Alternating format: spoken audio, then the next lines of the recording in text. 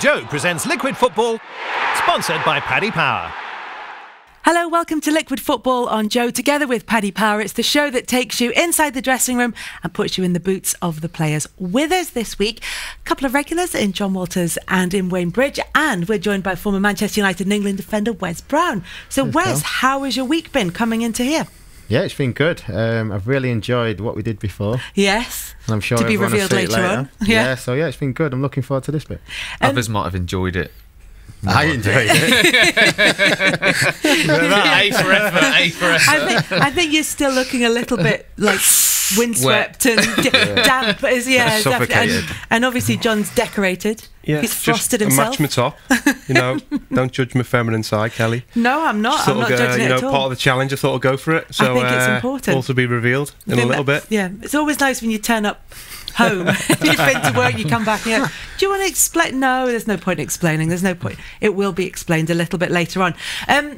This weekend, there was we're going to call it a row for the sake of starting the conversation between Mané and we think Mohamed Salah, where Mané thought that Salah should have passed to him a couple of times, came off, was substituted, and was sort of giving all this on the bench. And we were there, John, at the game, and Mané was clearly unhappy. The club have said, look, it's fine, but it's just that sort of relationship between players and that kind of shouting at each other on the pitch. It goes on in matches all the time. Salah obviously wants the golden boot or whatever again, top scorer. I think they were joint last year. Yeah. So he's on penalties as well. He'd like to be on his own. Mané just doesn't get past. It was 3 times in a match, and he's got taken off, and he's scored a goal, got taken off, and he's having a go at Van Dijk. He's having a go at Henderson, basically to tell them have a word with Salah maybe, and then Firmino joins in the tunnel. You've all seen the video of him coming through, and it's I'm sure it's all forgotten, but it goes on. It goes on in matches, and I think what people tend to forget, football's like no other job. I think you can go on and you could have a blazing row on a pitch and then it's forgotten about afterwards. Some people hold it a little bit, but I think it's forgotten about. When you mention the golden boot, you don't think it's going through his head already this season 100%. That he's not giving it to him because he doesn't want him to get the golden boot. Oh, if that was, then that is disgraceful. But watching it back, I think anyone who watches back, he's got to pass it. You can understand his frustration, but I don't think after the game in the change room much has been said. Maybe a little bit has been said, but I think they've just forgotten about it. Yeah, listen, I've seen it happen a few times. I think it's probably happened in more games than people have realised as well. Maybe at certain points of the game, and it feels like he maybe should have passed it. But listen, Salah's on my fantasy Premier League fantasy team, so he can be as greedy as he wants. But yeah, listen, it's just a bit of frustration, and like you said, 3 times in a game, it's got to him a little bit, and he's probably shown a little bit too emotion. But I'm sure Salah, he would have seen that, and I'm guessing next time he'll pass it. But it is one of them. I mean, Liverpool are playing so well at the moment, and them 3 up top are brilliant. But I think Mané probably thinks a few times he should have just been released in. Yeah, it's something brewing, isn't it? It's something brewing, I think, because it goes back to last year. And I watched Mané in the game, and every time he wasn't passing, he was throwing his hands up a little bit. And I watched it last year. He was doing a similar thing. But Salah doesn't pass. There's Salah about 3 or 4 times. His assist record and his sort of key passes record is actually he got an assist from Firmino's goal, but it's like you go in the changing room, and Jurgen Klopp had a little. That's all sorted, but certain changing rooms will have different dynamics. Like when I first went to Stoke, Tony Pulis didn't really get involved. All the lads just sorted it out in the changing room because we had a good group of lads. Everyone had the same mentality. But then when Mark Hughes came in, he didn't really say anything. So something happened on the pitch, and you get a point where it was like Steven Nzonzi kept throwing his hands up at all the players if they didn't pass to him, or something going on in the match, and he kept doing it. And all the lads were sort of losing their head, but no one really said anything, got to the point, and then I think I came in and had a big go at him, and then it was just all in between us, everyone. But I forget about it straight away, but you'd expect the manager to back you up on that, because what he's doing is wrong. And some managers won't say anything. He didn't say anything. So it got to the point in Stoke where a bit of the discipline went. Not just on the pitch, it was off it as well. We had lads. There was a lad, we went on pre-season to Florida, and a lad brought his wife to the hotel. To pre-season? And we pulled the assistant manager and said, hang on a minute, just have a word here. Like, what the fuck's going on, basically? Yeah. And nothing got said to him, as long as he's happy. So that... But his wife can't have... I mean, that can't have been much fun for his wife either. Well, she chose to come, didn't she? So it was, But maybe she didn't know. Maybe she didn't know. No, that nobody else was bringing 100%. anyone. It was a bit of a strange one. Yeah. And Who the lads was are it? just like, Eric Peters. Oh. And the lads are just like, oh, what's going on here? Like, it's a joke. Like, she was round the pool and lads finished trainers. Like, what? I'd feel awkward. Unbelievable. If it was my wife. never Well, you said wouldn't do it, but it got, that's what I mean. It got to the point where the staff wouldn't say anything to the players and would let them do it rather than if there's an argument in a changing room and the players, right, you need to back that up a little bit. So, as I said, different changing rooms have different dynamics. Like you'll know from United, he where must have felt he could get away with it though. Because all through the season things were like gradually getting away with things during the season. That's where the manager's got to say something. Imagine 5 of the lads doing that. Yeah. 4 of the lads. Yeah. It'd be turned into a That's what family You couldn't have done Like- it on the old school tours where you had to share rooms. No, yeah. So that's It's just like at Stoke. So 2 different managers had 2 different ways of doing it. Yeah. But then, like you boys are in the big clubs in the dressing rooms. What's it like there? You were at United from a young lad, weren't you? So who's running it there? First of all, it'd be the manager. Then obviously, I mean, you've got some big guns. Roy Keane is the manager on the pitch. If something's going wrong in training, he's the one who will have a go at you. Not necessarily the manager. After that, you've got Giggsy, Gaz, Rio. You know, so all through my Man United playing career, there was always someone. If they felt you were getting a little bit out of line, even if it was something silly, they'd just have a quick word. It just remind you of how we got to where we was. And I don't think some teams have that though. He gets dealt with the players first, I said, in the bigger clubs. Definitely. I think the manager steps in right at the end if he needs to. Yeah. Tells everyone to shut up. Yeah, and like if it's kicking off in training or anything, it just split. It makes sure the players that are kicking off are on the same team and things like that. There's fights and training as well, isn't there? There's always little things going on in training where one player's not playing maybe, and he's like 2-footing people all over the pitch and things like that go on. So there's fights and training. I remember a young lad, I was coming through at Bolton, and we had a Turkish guy hacking Bullen, and there was Bernard Mendy, a French guy, and there was a fight going on, and it was that bad. I think Phil Brown had to drag Bernard Mendy in to the it was porter cabins at the time, into the porter cabins, and then next thing we've all gone into the dressing room to get changed. Manager's office is not far. Hackenbull still lost his head, fly kicks the door open of the manager's office, and then just carries on. So it's like goes on in training, but then like the next week it's forgotten about. Yeah. It's like it's one of those things that happens. You talk about the other players, and you mentioned the Bobby Firmino is coming up the tunnel, and he sort of turns to camera and goes as though he's thinking it's the best thing in the world. Like there must be a bit of you that quite enjoys it when it's kicking off between other players. I would. It's like being at school when someone else gets told off, and you just sit there going, oh, this is good fun. I just think it's immediately after.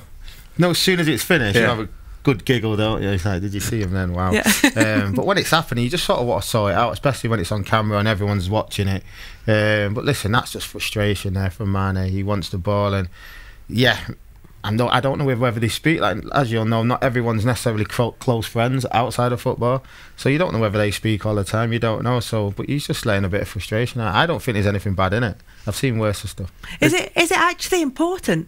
Like, rather than being bad for the team, if it's done and you get it out the way and then you move on from it, is it actually important that it's been said, that it's out in the open, and that you've cleared the air?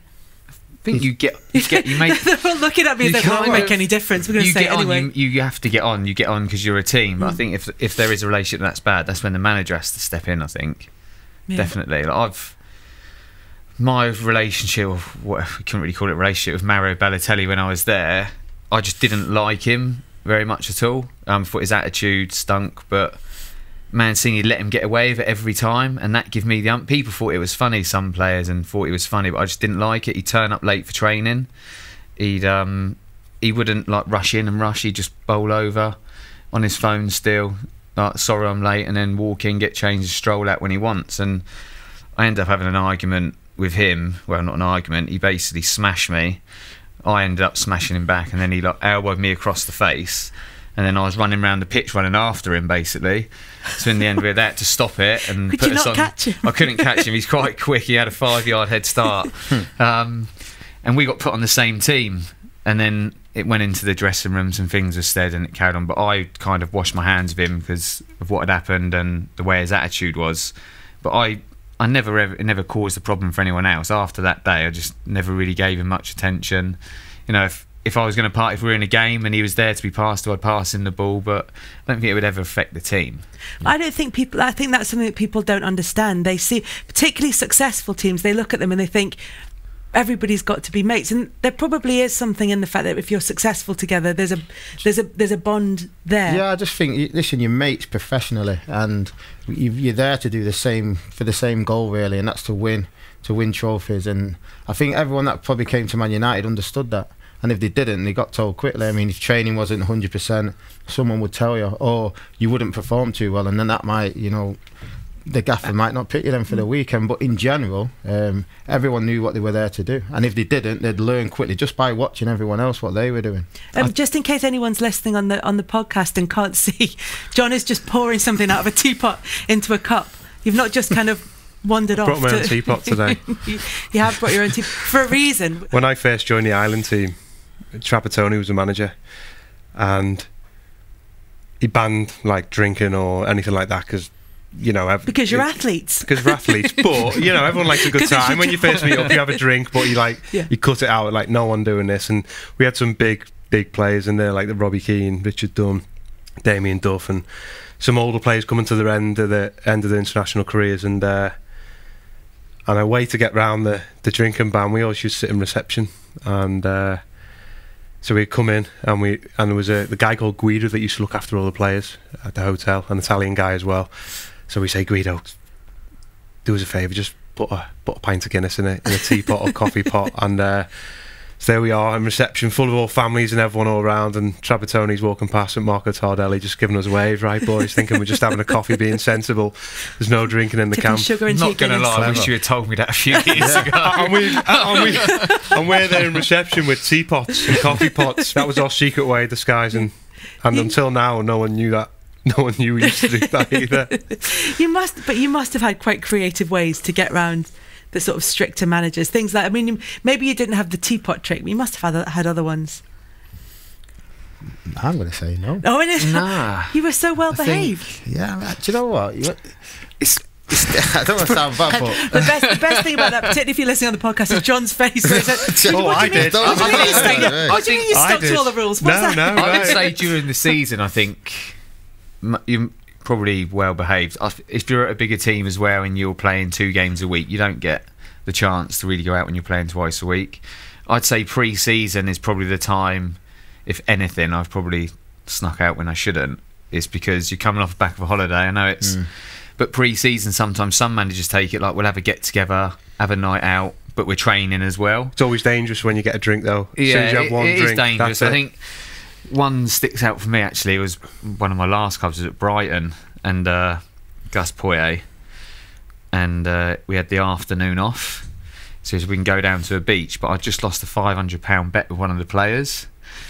So he said, no, we don't have Casually, the money. hang on, what were you having a £500 bet over? It was an ice bath, but he had to stay under the water for a minute, and I can't even stay in it for a minute. But he stayed under. Is this because pre-season's boring? Is this what this Pretty is? much. Yeah. So we end up, he doesn't let me pay him. He said, we'll put a bet on a horse instead, so you haven't just chucked your money away. So we find a horse, and there's a physio that used to work, and he was my best mate, and his name was Luke Hampton. So there was a horse called Bridgehampton, so I would just shove it on that. It was 5-1, not thinking it's going to come in. So on the way to the beach, we're jumping and cheering. We got overexcited, just got absolutely hammered on the beach.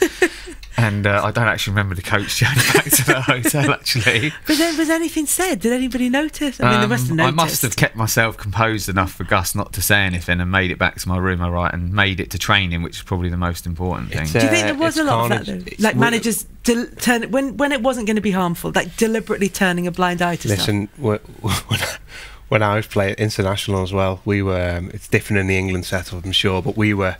I've said Trapattoni used to ban it to the lads who were like going out of fire exits out of windows at night to our night out, but everyone was together, everyone was doing it, everyone was so close, so we'd all have a night out, and we go to say a nightclub, and they know the owner of the club, so we used to have the basement locked off, so it was just the lads, there was no one else in there, so you used to have, like, say, Shane Long on a guitar, or lads just having a laugh, and it was literally just us, so we weren't like causing any trouble with anyone else. You still have lads trying to come in disguise and wear a flat cap in flat cap on a night out. And it used to be like with a little moustache attached. It used to be like, there's Shay Given in a flat cap. I was like, what are you doing? On a night out in the middle of a nightclub that you had to go through to get to the basement sort of thing. But it's always when dangerous. You say you snuck out a window. Yeah. What? Not. I mean, we're not on the ground floor or anything here. So how do you sneak out a window? There's different ways. You have windows, balconies, ways down. Lads would always find a way, and they'd go through reception in the tracksuits, and no one would know. No one know what you're doing, but underneath the tracksuit you have all your gear on. That's quite well known that we used to do that. But it was good because we had such a good team spirit. Everyone was doing it, but it can get messy. If there's no sort of rules like pre-season trips or mid-season breaks. We used to go to Dubai with Stoke, and it was different managers. Like Sam Allardyce was one who used to always let them have a night out every single night. I think if you're allowed out or let out, you don't really. If you're let out, you don't want anything to happen, so you're let out again. Yeah. And then obviously, if you're not let out, you're kind of like, well, I'm going to go out. I think the managers are clued up enough to think, right, we'll let them have a little social evening, and then that's it. That's it for the trip. There's one to Dubai, right? So we went to Dubai with Stoke. I'm not going to name the player because he's still playing.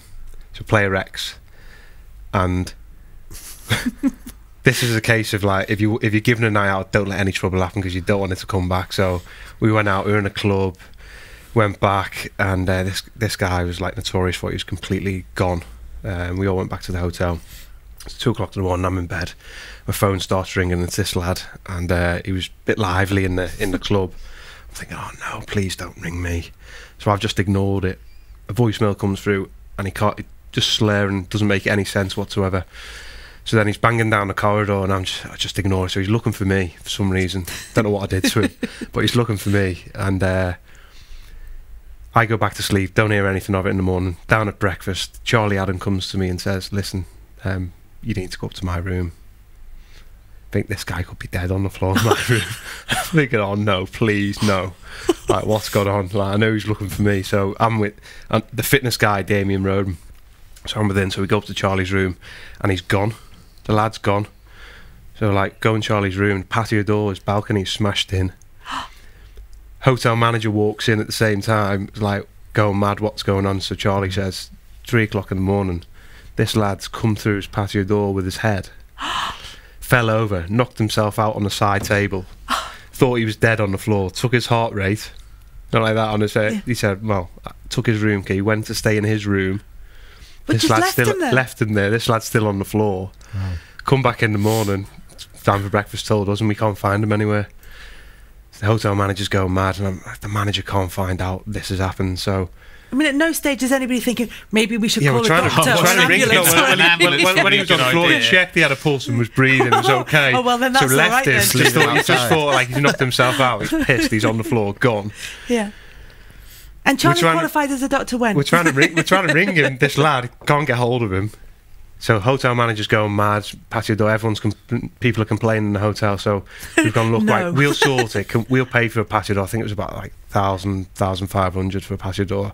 I've paid for it. We said, listen, as long as the football manager doesn't find out, as long as Marcus doesn't find out, right, we'll sort it. So we sorted it, found them later on in the day, not a scratch on him, not a mark on his head, anything like that.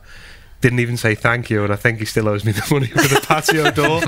But the manager didn't find out, so we got another night out. That's a really interesting insight into your priorities there, I think.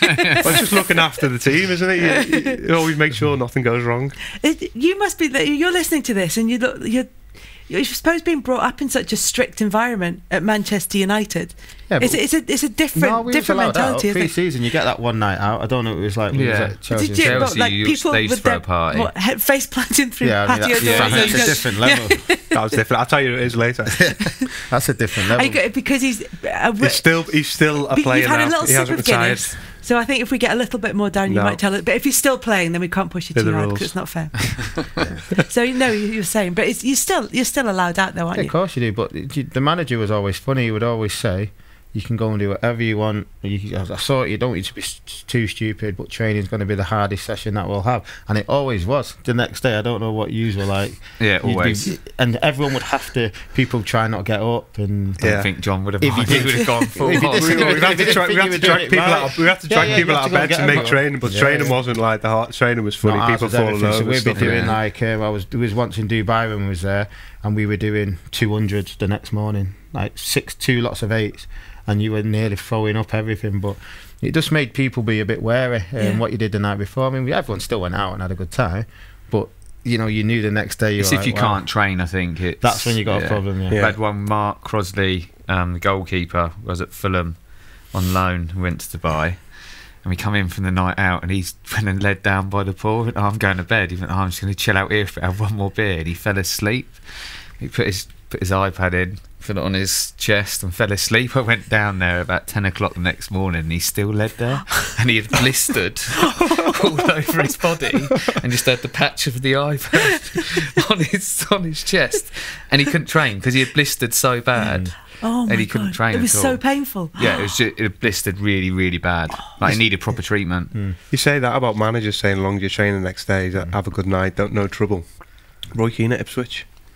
We had a night out and everyone got back on time. Everyone got back on time. No trouble whatsoever. Yeah. Pulled us the next day. Absolutely hammered us. None of you have got anything about you. None of you got arrested. None of you had a fight. None of you did anything. So we were like, what? What are you meant to do? Yeah, some managers just can't please. No. And they want everybody to have a good time. Apparently, this did start by talking about Liverpool's front three. Apparently, Mo Salah with Paddy Power 9-2 to finish top scorer. Mané is 10-1 to finish top scorer. Given that they both had a share of the Golden Boot last season, you surprised that that's as different as it Salah's is? on penalties, isn't he? Yeah. There you go. And that's why. Yeah. I'm surprised because Mo Salah's probably going to get told to pass a little bit more. So It's going to be highlighted a bit more now. Every time it's like a 50-50 to pass it, I think he's going to be passing for the next few weeks. It's going to get highlighted a lot.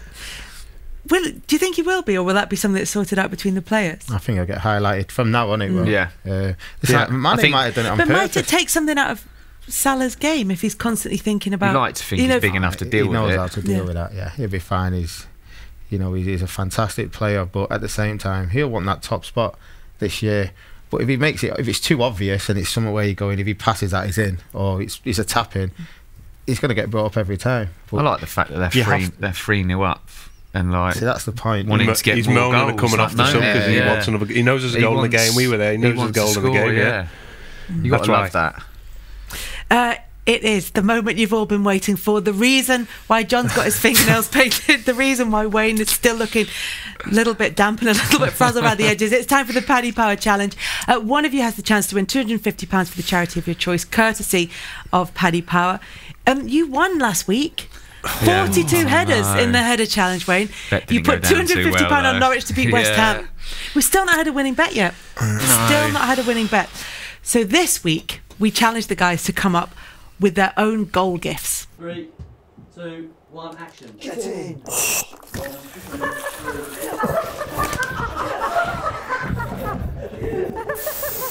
This week's Paddy Power Challenge is all about goal gifts. We're going to film some goal gifts and the best ones are going to get tweeted out. The person with the most likes wins. Let's go, boys. Let's do it. Point. Right. My nails are still wet. Are they? That's the worst reason I've ever heard. Yeah. Top off or top on?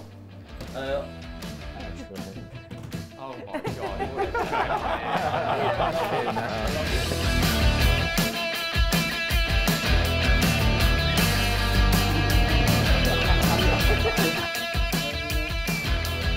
Oh, that's not full size. How do you do that? It's not going to fit around my head. I've got to fucking hell. I've got to pull these out the right way so I've got the old spray. If you do gun thing, I'm doing that. Okay, we'll try it. Can I give the camera a little one of them first? You would eye it down, wouldn't you? Oh, fuck.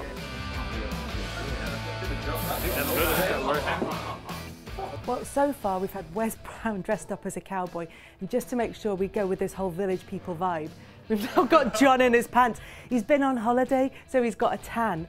Nobody wants to check if it's all over yet, but when you come into work and Jon Walters is in pants and a pig head, you know something's gone wrong somewhere. One take, yeah. Swimming at. I think it's fine, yeah. Here we go, dentist chair. Hopefully lads don't stitch me up. Come on! 2, 1, action. Get in!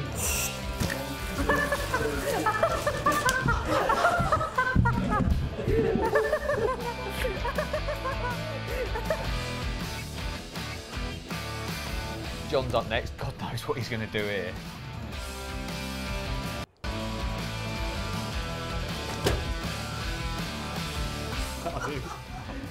Tell you what, you spend 20 years trying to build a career, and this is how you end up. John's going to do another one. Obviously, for the podcast, you can go and look at these GIFs. Obviously, it's a visual thing on YouTube or across Joe's various social media platforms. It's come from James Norwood at Ipswich doing the Steve Stone double can in the face.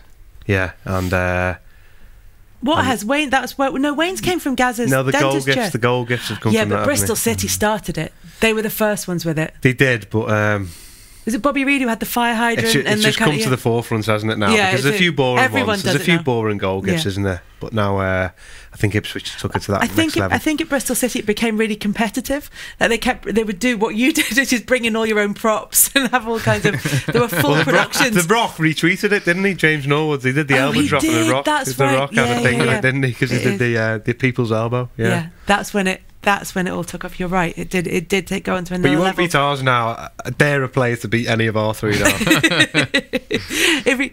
Right, they are all available on YouTube and on social media across all the Joe platforms. So if you do want to vote for them, you can, and then we'll have a winner next week.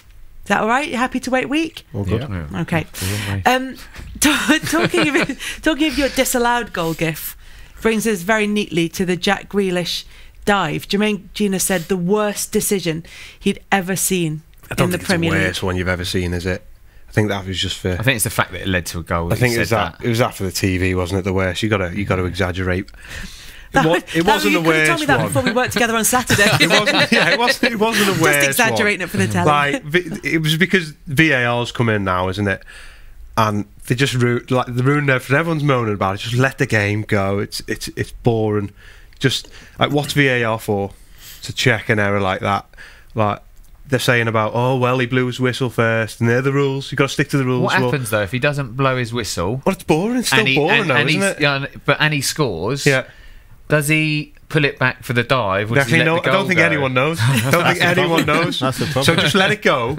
And if there's an error, if everyone's moaning, if there's an obvious penalty, an obvious goal, then just go over to your little TV and check. But they're trying not to. But they're trying not to do that. They're trying not to go obvious, to the TV. and you could tell all the players surrounded the ref. But also, if he's blown his whistle, that's it. Anything that's after the ref blows his whistle doesn't count. But it doesn't. That's just how it is. That's why they've been told to delay the decision. Shocking which is what referees, you're saying. isn't there? Just some. I personally, it was a Kevin Friend, shocking referees. VAR because they want it for it to, for there to be justice. But unless you're going to use it in every scenario, I don't see the point. That's not the system failing. That's the ref getting it wrong. Yeah, isn't it? He's blown too early, and then when they look at it, it doesn't make any common difference. sense. There's a problem. Go and check your little screen. Check why you've made the problem. Give the goal. Simple as that. I just think refs or the rules or Mike Riley, whoever's making the rules up, just. No, but the rules are IFAB, aren't they? It's not the Premier League aren't making the rules up. The Premier League are interpreting some rules though and changing them, like the handball one, aren't they? But they're adjusting it slightly. That's more on the advice they give to referees rather than the laws. We have to say laws instead of rules, or people get upset. Yeah, we've said this before though. Just leave the game alone. Just like there's some bad referees, isn't there? Anyway. There's a couple of good ones we used to get on with in a match, but there's some bad ones. It's like the referees are the kids that were poor at football, and then he went into refereeing for me. He went into refereeing. To be fair though, I like the couple of refs. I like the couple. I like Clattenburg. Yep. Michael Oliver. Yeah. Did Mark you like Halsey. Them because you thought they were the best, or because they're the ones that you could have a conversation with and they were reasonable? And they give you a bit of stick back. And Mike Dean's from the world. I got on with him quite well.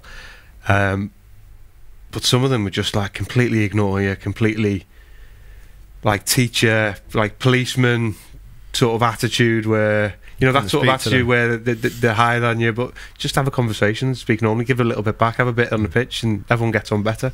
Is that the difference, how they talk to you? 100%, especially when you're all worked up and if something's gone against you, especially. Just, have a bit of banter back and it sort of calms you down. When the refs, do one, go, even swear back in the day, you used to say, go on, fuck off. Yeah. Over there, you get frustrated with it because you're not allowed to do it to them, but they might do it to you, or they fob you off. The best refs are the ones that speak to you and have a little bit back at you. Yeah. Like Martin Atkinson actually used to be like, had a beast there, didn't you? What about that one? Or I think when I scored a couple of own goals, when I scored the 2 own goals, the ref was, whoever the ref was hammering me and was like, cheers mate, it's gone now, it's gone. You're never coming back from that. But even I didn't mind it because I used to not hammer them, but I used to have a little joke with them as well, like, you're having a beast here, you're having a nightmare. But wasn't it Mark Clattenburg who said to was it Adam Lallana, you've changed since you moved from Southampton? Was that Mark Clattenburg who said that? I don't mind that well? because Lallana would have been hammering him the whole game. But then Clattenburg's got the That was Andre Mariner. Andrew Mariner who said it, not Mark Clattenburg. Mark Clattenburg's the one who's got tattoos of his big games, and things like that. What's the worst decision that you've ever been on the end of? I've been in a couple. One got sent off against you lot. It was a great decision, doesn't it? That Mariner clearly shows I didn't touch him. And the other funny one was when I got sent off at Man United, and it was actually John O'Shea that brought him down. Now, if I look like John O'Shea, he's my mate. John's my mate. But if I looked like him, I sort of you're struggling there, aren't you? I'm like, are you sure, ref? Because it's a complete error. Do you know what I mean? So they're just 2, and to be fair, it was pretty funny. It wasn't funny afterwards. It was funny. Just the fact that we're standing next to each other, but he's standing 8 yards from us. How he sees it's John O'Shea. Who was the referee that day? I knew he was going to say it. I'm not sure. But I'll tell you what he did say though, because when I was like, it wasn't me, it was John, and John goes, it was like me, but he's already sent me off. So he couldn't change it. So he's going, well, you walk off with. I said, I don't think that's the rule, man. I don't think you can do that. And he's going, right, well, you're going to have to go off there. I mean, it kills us. The thing though, the people. So you're all standing in the middle of the pitch, going, you've sent off the wrong person. What do we do now? And he then knows it's the wrong person, but he can't actually change his mind. But then you have the referees assess. There's no common sense in that. You've got to be able to. Do you know what I mean? So how you can send someone off and not bring him back on? You've got to be able to. The referees assessors though after the game, they never ever say, "Oh yeah, I'm sorry about that mistake." They always say, "Oh yeah," they always go, "That's what annoys." I think player or even fans. That's what annoys everyone. I'm fairly sure in that instance they did come out and say. No, they probably said, well, you look like John. But they probably didn't apologise. So you didn't get an apology, did John's you? Got ginger there you go. But football and rugby refs are a bit different, aren't they? That's happened a few times in football, isn't it? Sending the wrong person off. It happened at Arsenal, I think, as well. Yeah, I think it did. I think it did. It was Roger East who sent you off instead of John O'Shea. Comment. There you go, that's good research. That's what he said on the pitch as well. Not me. I played in the cup final and they sent off the wrong person. About 3 people got sent off, but the one who should have got sent off never. Playing cup final against Arsenal, and Aboué, I used to do my head in. He used to kick me all the time and get away with murder. And I just wanted to hit him. He just to frustrate me because if I give him a little touch, he'd fall over and he'd always get a free kick.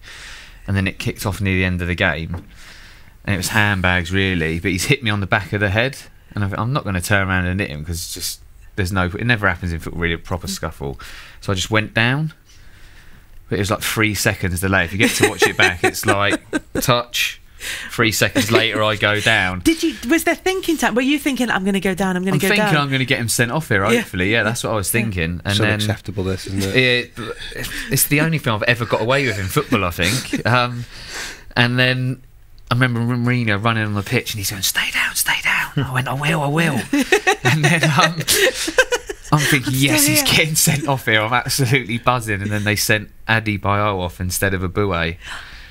I couldn't believe it. And then he was laughing in my face as well. Is that Roger East again? No, I don't even know who it was, to be honest. But he was laughing in my face as well, and he really bugged me. He's he's off the pitch. Honestly, to play against another one, Gary Neville. Gary Neville off the pitch, think he's really funny, but to play against, he used to really wind me up. Yeah, I get But that used to wind me up with people. What you did, I never do it. That it's winds the me only up. If I time want I've to ever tell you, dived. I want to tell you, The we only believe time you, I've ever dived. That's what winds me up. No, because when I used to like get fouled, That's not even a dive, though, is it? That's not a dive. And I used to get fouled and never get a free kick. I'm not going to ref. You should know that I'm one of them players that doesn't dive. I just don't dive, and that is the only time I've ever dived, I swear. And you're never going to get a foul Drogba. after that. You're never going to get a free kick.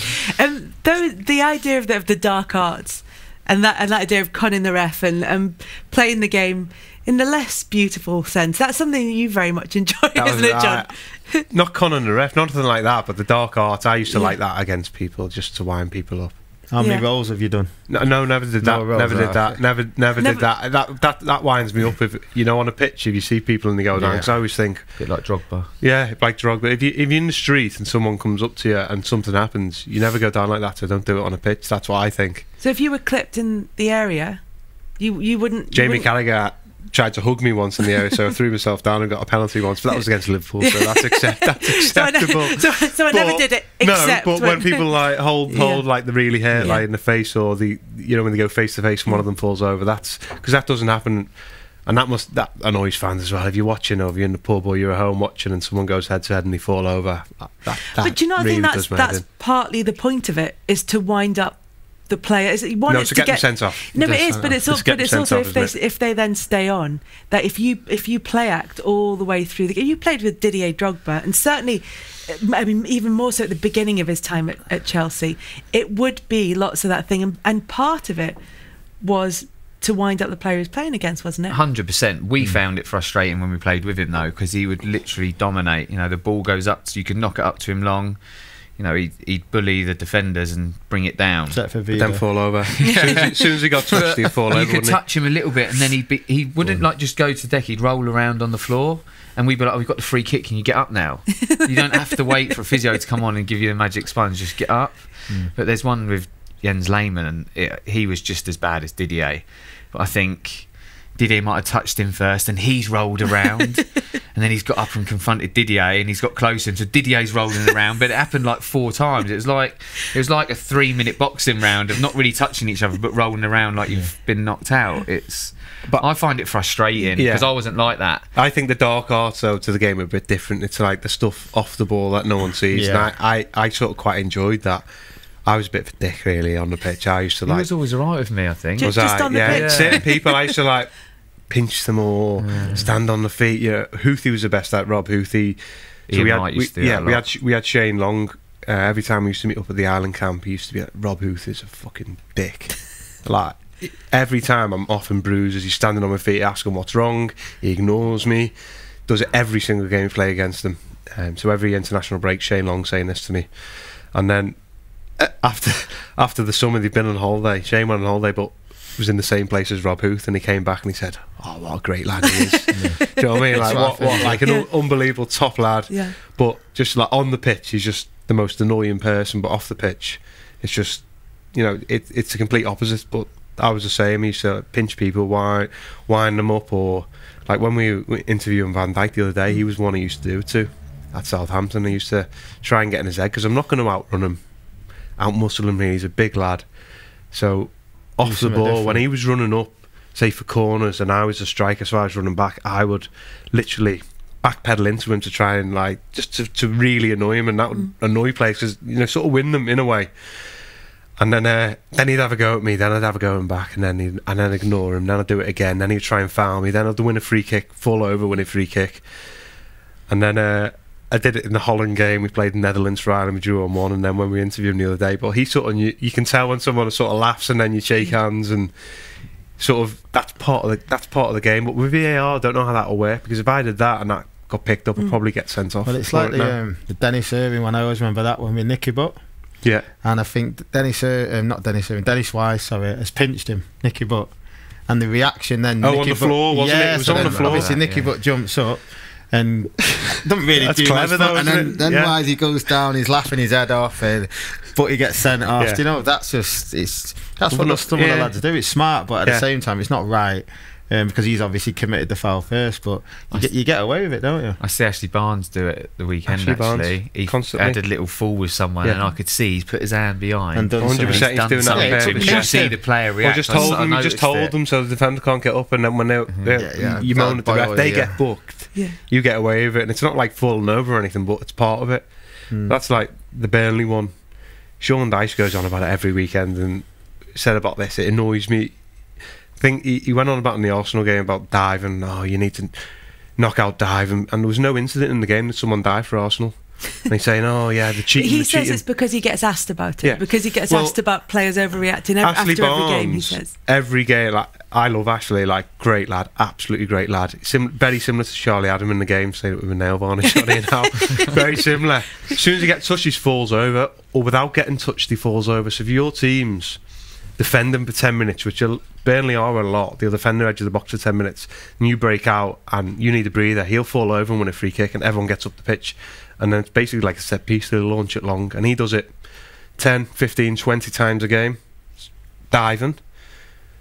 But is it because it's further up the pitch that there isn't? But why does he moan? Right? That's what I'm saying. Why does Sean Dyche moan about diving, but other players diving it, but yet Barnsley does it all the time to win free kicks and conning refs in a way, and like what we all did, sort of try and win free kicks, get a little nudge, fall over. It's never going to happen in real life, but in a football pitch you get a free kick for it, and he moans about it all the time. So it's a bit hypocritical, really. Again, for me. Isn't that the point of it? Is that you want all your players, when your players are doing it? And it's all right. That's what I mean. It's hypocritical when your players are doing it and you win a free kick outside the box to get a chance. It's hypocritical, but everybody's hypocritical that way. But he makes a big thing. But what annoys me, he's making that much of a big thing about it. Yeah. Saying it should be well, have a look at your own team first before you start moaning about everyone else doing it. Yeah. I was saying to Wes earlier, I think England, not that I'm saying it's right, but when we were playing for England back then, I think England needed a bit of nastiness about them and a little bit more diving. We were too honest. That's like the foreign players, though. Get playing against foreign teams, you get that, don't you? A lot of them dive, a lot semis, of them. You say that, and yet the player you just talked about is Ashley Barnes. I mean, technically, I know he's Austrian, but there's so when I played for Ireland, you come against any Eastern European team you come against that people don't think are very good, like a Georgia and like Poland or anyone like that. People don't think they're too good, but you come against them and they're all like 6'3", absolutely huge, really technically very good, strong as anything, will come right through the back of you, but as soon as you touch them, they fall over and they get the free kick. And foreign refs, European competitions, like you would have played a lot more than me. So frustrating. They always get the free kicks, always. Yeah. There's different. I've heard a couple of managers talk about this in terms of preparing teams for European referees. You almost have to play the game slightly differently because they'll pull you up for different things. Yeah, the manager sometimes will say to us, "Listen, if it's obvious, go down. Even if you feel that." You know, you can stay on your feet or whatever. You've got to play sort of to their game in a way, so the ref does it for both teams, because no matter which team you play, the foreign team, they would do it. So you have to like sort of stick within their rules a little bit, otherwise the ref's just going to be on their side all day. You won't get a thing just because you're being honest. And the Italian teams I thought were amazing at it. Yeah, but it's just a rolling, just a rolling and. I mean, you see them roll around, and if I was a ref, I'd be like, "Oh, get up, mate, will you?" It's like, how do they see it like as a foul? It's just beyond me. For Chelsea, Arsenal now, but Chelsea, David Luiz was so good at that. He was like brilliant.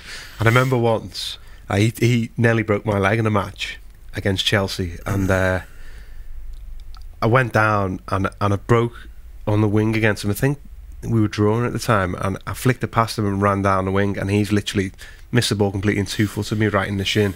Literally, I thought like broke my leg, but jumped up fuming, like getting held off against him. But then like, my leg was in bits, and then I think it's the only play I've gone, I'm gonna get you back, like next time I play you. So next time we played at Stoke, I was desperate. Like every time I went off the ball, I was like, and the lads Houthi and Ryan were winding me up saying, "Oh, you got to get him in the match." So I was like, right, okay, put one up there, first header. So I went up first header, and I'm thinking, right, I've got you now. And he's gone for the header, and I've tried to completely take him out, and he just jumped out the way, started laughing at me. Then all the game, I kept trying to get him, and I couldn't get him. And after the match, I found that funny that I was just like laughing with him in the end. And it was a case of he's very good at it. He's very good in the tackle. He can take people out, but anything else, he'll fall over, win it, and he knows that side of the game. I think he's absolutely brilliant at it. Yeah. Did you used to do that? Like, were you good at that? The sort of dark art side of things? Not even being honest. You've definitely dived a few times. I haven't, you know. No, I didn't really get tackled. I mean, people would. I mean, I'm talking about full blown from tackle. I was happy with them. Like you like them. Yeah. But in terms of diving, have you dived a few times? I haven't. I'd probably much get. Even if I've got fouled, I've got up straight away. Yeah, I'm like that. And you can That's probably the honesty. some team managers going, just stay down. You get me yellow. But you don't. You just get up. I think that's your honesty in it. Yeah. You just weren't one of them that would just dive just get around. up and then try and get on with it. It was only you. It was only you that No, I was one of the honest players. That's why I used to get so frustrated with the ref when things never went my way. As we talked, that's probably the point of players doing it as well. Listen, we've got time for one more topic. Yep. So you can choose which one you want. We can either talk agents in the light of the Bobby Duncan story. We can talk about Kyle Walker being left out of the England squad and the worst reactions that you've ever seen from players who've been left out of squads or not been part of something you thought. Or we can do Eric Cantona post his speech. Wayne's eyes lit up. I just think Wes might know a bit more about Eric. I've come across him. He said I used to clean his boots and he's turned up as that thing. Yeah, it was looking like a homeless man. Yeah, I love him now. He's born on stage, and I'm thinking, but I think he's trained to be an actor, isn't he? He trained. So I don't think that's him. I think that's King him. Lear. That's he him. Quoted King Lear. Yeah, but that's him putting a show on for me. Is that what it is? That's him putting the show on. I thought he was becoming a poet or something. I didn't even know it was Shakespeare till afterwards. I thought he was becoming a poet. Let's be honest, hardly anyone would recognise that. There'll probably be a few clever people like that, but we're not us. He's a passionate guy, isn't he? He is, mate. I mean, listen, when we was at United, he was one of them guys that the aura he had. I mean, he'd walk into a room and everyone would shut up, and that is honestly the truth. I think it's what he did on the pitch at the time. Obviously, that the short period I was there, he just completely changed the football club. You know what I mean? And he's respected so much. But I mean, I lost his boots once. I didn't lose him. Someone's probably nicked him. And he's come into the room and he's like, "Wesley, where's my boots?" And I'm thinking, "You Welsh?" Someone else has said that. I thought that was pretty good. I thought it's quite good. Cheers, mate. No, but you ain't He's going to do the speech in a minute. I mean, they're not there. I definitely cleaned them yesterday, and he's like, "Oh no, it's okay." But anywhere he walked through the corridor, everyone is shut up. You know, every room he went into, everyone would be quiet, and he was such, you know, for that Man United at the time, he was such the biggest player, if not one of the biggest. That's probably stepped in and like took over the captaincy and did what he did for the club at the time to change it. If not the biggest, then he's definitely one of them. But he's a sort of character, honestly, you're just like in awe of him at all times. Did he have any funny mannerisms or like quirks or anything like that? He was pretty quiet. I thought he was quiet. He didn't say much. He didn't. I played in Scholes' testimonial. Yeah. Did you play? You played in that? I don't think I did. You played in that? I don't think not Scholes. So he was manager of my team. Yeah. And what was he like? Did he give you a half time? I didn't know where to put my head, where to look. Like I was pretty like. He's very passionate. Like I was getting bollocks by him. Oh, is he? I'm thinking to myself, right, this is a testimonial. I'm at Man City. I'm out of favour at the moment, so I get to go and play the game. Yeah. So I go and do a bit of training and stuff. Robbie Keane's there, Patrick Vieira's there. They all went out the night before the game, and I just didn't fancy it. It's one of the nights I never went out. And then in the game, thinking testimonials could be nice and relaxed and everything. Getting a change, he's going mental at me because I've not made 20 overlaps. I've not put 12 crosses in. I've not done this.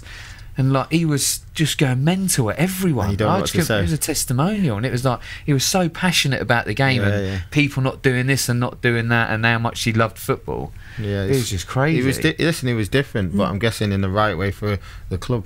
Do you remember the first time you met him? Yeah, he didn't say much. Again, I would. His boots would be there. I would go and get him, leave them back on his peg, make sure they were shiny. Was he picky about his boots?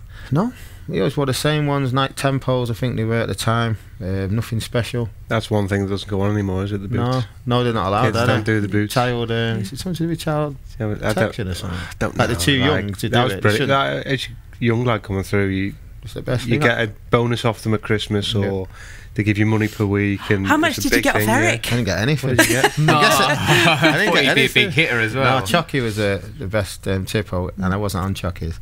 No, I was Blind McClare. But yeah, he was the best tipper. I was just thinking if you go in as a young kid who's been at the club and you get Eric Cantona's boots, is there a hierarchy though? Is there a sort of if you get a good player, you're like, I think you're probably thinking, as a kid I was at the time, he's one of the bigger players. He's got more money. He's going to give me more tips. I'm happy with this. As a young lad, when you're earning £47, you're thinking he's on a big contract. He's going to give me a big tip. Yeah, I mean, at the time, when the first team were tipping the lads, I mean, I would never ask him for it. Do you know what I mean? You just, it's one of them. You hope someone happy. You'd hope one of the senior players would say to him, you haven't given Wes any money for cleaning your boots. He might not have even known about it. It wasn't a thing. The kit men clean up now. Kit men clean everything. So, especially Premier League as players, you don't really have to clean your boots. You leave them, and the kit men will do 25 pairs of boots, but would expect the lads to maybe pay them so much per week, and they probably double treble the wages from the lads giving them money each week, or they'll ask you Christmas. You got them. I've been cleaning your boots Christmas all thing, but which is fair enough if they've been working for you. It's only fair if you. It's a shame that's a job, though, isn't it? The kitman. That's a job. But not they're employed by the club to do it. No, it never bothered me. Cleaning the boots was never their job, was it? Because it used to. That used to be outsourced. I didn't like them asking. You just give it to them anyway. Yeah. Yeah. Thank you very much. Thank you. Thank you very much for coming in to join us. Are you back in with us at some stage? Yeah, it might even be next week. Perfect. We'll see you next week. Are you on holiday again? Kind of. No. I'm away in Utah doing a little bit of work, and then I'm on holiday. Well, it's a stag do. I've got to go. Do you know what I mean? So I'll be back just after that. Yeah. It's a chore. It's a chore. Yeah, isn't might it? have a beer that day to take the edge off. That's all right. John will keep you one of his Guinnesses. You can have one next time. You back next week, John? I'm back next week. Yeah. Perfect. Holiday's over. We'll let you all come fully clothed next week as well, for my benefit as much as anyone else's. Well, the votes have been counted, and we have a winner in the Paddy Power Challenge. But is it Wes Brown's cowboy? Is it Wayne Bridges' dentist chair? Or is it Jon Walters, who doubled up with the pig's head and the kissing himself, or pretending to kiss himself? Guess which one it is that won. It's one of yours, but it's not the pig's head. It's the one. You didn't paint your nails in vain. Oh, no. Well, it was worth the effort, wasn't it? It was worth all the effort. That is the one that is the winner. Kelly? I think you should. Yeah? What do you think? You might need to grow your nails a bit. You haven't really got much space in there. Because if you grow them longer, you can get patterns put on them and all kinds of things. I'm not about that. Just go basics at the moment. Beginner nails. So you've already got £250 then just for winning, and you have a £250 bet. Nobody has won a bet yet. So what are you going to go for this week? I'm going Heart again. Republic of Ireland versus Switzerland. Okay. 13-5 they are with Paddy Power, so I think it's a good bet. No Shaqiri, I think, for Switzerland. Mm-hmm. Ireland, if they weren't near enough guarantees qualification for them, so big home game coming up. Going with Heart. And that goes to which charity? Fans supporting food banks. Okay. So yeah. So fingers crossed. That is it for this week's Liquid Football from Joe together with Paddy Power. We're here every week. You can download the podcast or watch us on YouTube. Please do leave us a review on iTunes, a nice one if you wouldn't mind. And we've also got a Facebook page, so if you want to join in the chat, you can go there. And remember, House of Rugby with James Haskell and Adebayo Akinfenwa is tomorrow, as well as TKO. Andre Ward joins Carl Frampton and Chris Lloyd. That's on Wednesday, and we will be back. Some of us will be back next week. Thanks for listening. You've been watching Liquid Football on Joe, sponsored by Paddy Power.